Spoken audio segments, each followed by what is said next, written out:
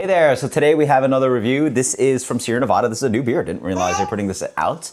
This is Sunny Little Thing. So they're going with that packaging. They're going with the Hazy Little Thing kind of brand. And instead of an IPA, they got a citrus wheat ale, 5%, low IBUs. It's got orange and grapefruit.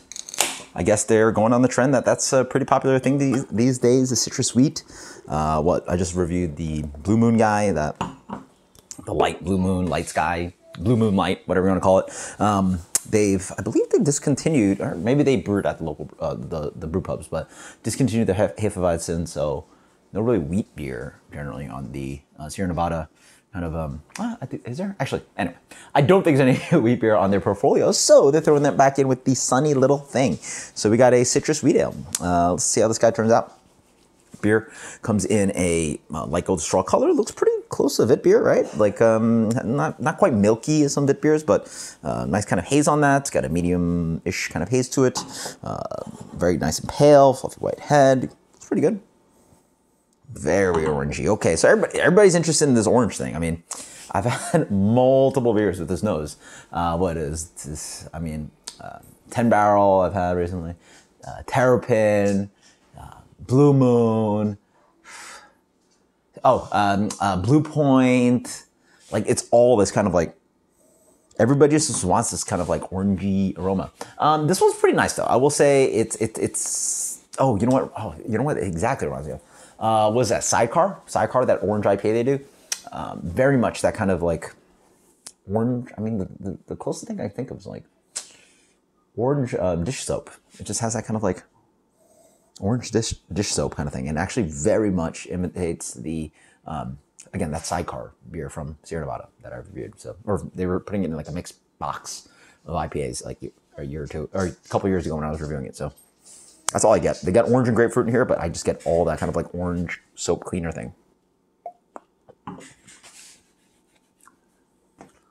Wow, that's Sierra Nevada. Okay. On palate, it's not as offensive. It's actually a little bit more zesty, which is quite nice. It's got a really nice kind of like light oily character, a little bit of acidity comes in there. So you can actually get a nice kind of like just oily orange vine kind of character. So, you know, sometimes when you're peeling an orange, you get that kind of like oiliness to it. You know, a little bit of like orange zest on orange peel on an old fashioned. You get a little bit of that kind of like, you know, nice kind of flavor. So it's not as cleaner-ish on the palate. The beer in general is very light. I mean, this is in the realm of like American wheat ale. It's got a little bit of character to it, a little bit of doughiness. As it lingers more, there's that kind of just like light grainy character, just like lets you show that like the wheat's in there. So there's like light crackery quality, white bread, lingering kind of like just like pale, I think they use pale two-row in here, but it's almost like this Pilsner malt kind of like lightness, just like pale doughy and just like husk. That's what I'm thinking of. Barley husk kind of malt husk kind of like flavor to it.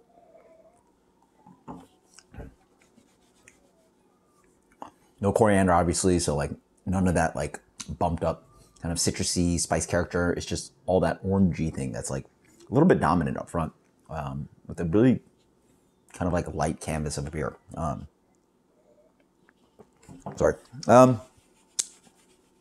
It's not bad. It's not bad. I think if you're a big orange fan, you're gonna like this guy. If you like the oily character, I think this one for me shows a little bit more authentic.